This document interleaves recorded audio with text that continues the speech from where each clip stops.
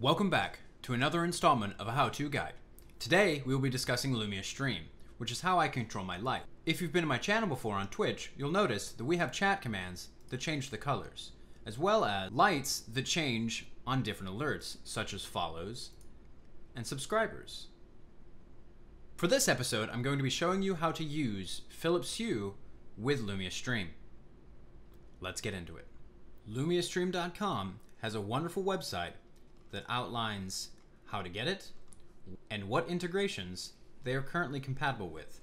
Now, I will say that Lumia Stream is constantly adding new lights that are compatible.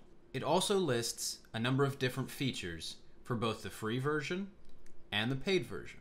Now, once you have the Lumia Stream app downloaded, they have this amazing tool that will bring you through every step of Lumia Stream's application. Once you have the app downloaded, you'll go to Settings and Connections, and this is the most important part.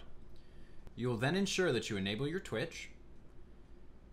You'll go to Platform and choose whether Streamlabs or StreamElements, and then you will authorize. It will open up a separate window that will bring you to your Streamlabs or to your StreamElements, where you connect with your Twitch and authorize Lumia Stream. You will then be directed back to Lumia Stream.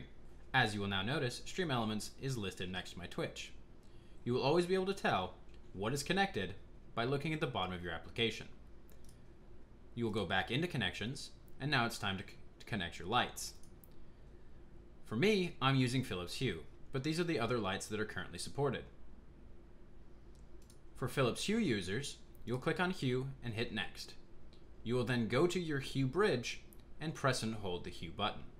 It takes about 5 to 7 seconds, and you will get this screen. Once on this screen, you simply select whatever lights are currently used in your stream. And now you'll see that the internet, Twitch, StreamElements, and Hue are all in working order. The next part is to set up your lights.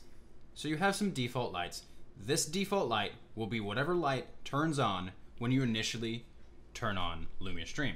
Studio allows you to create different scenes, reactions, and hypes. I'm not going to go much into the studio part, since you have the school overview that is embedded within Lumia Stream's website, and I don't want to insult your intelligence. I will point out that if you go to Chat and Colors, you can select the different colors that may be utilized in your chat. If you go to General, you can also specify what needs to be typed before that color to make that color appear. Studio reactions allow you to select chat reactions. You must create everything within your studio to have it transfer over to chat commands. Now, as you can see, I have an America command here. Just a simple red, white, and blue that I've set for 4 seconds. Now, if I move down to chat reactions, all I have to do is type the command and select the appropriate. You can then decide what viewers are allowed to use, whether it's everyone, followers, your regular subscribers, or mod. Within alerts, you can decide with your Twitch follows what type, whether a reaction, animation, hype, scene, or theme, and then which animation you want to use.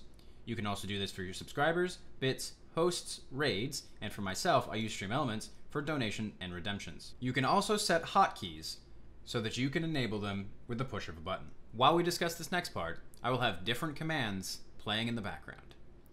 Overall, Lumia Stream is incredibly immersive, and you can do a lot of things that even I haven't figured out yet.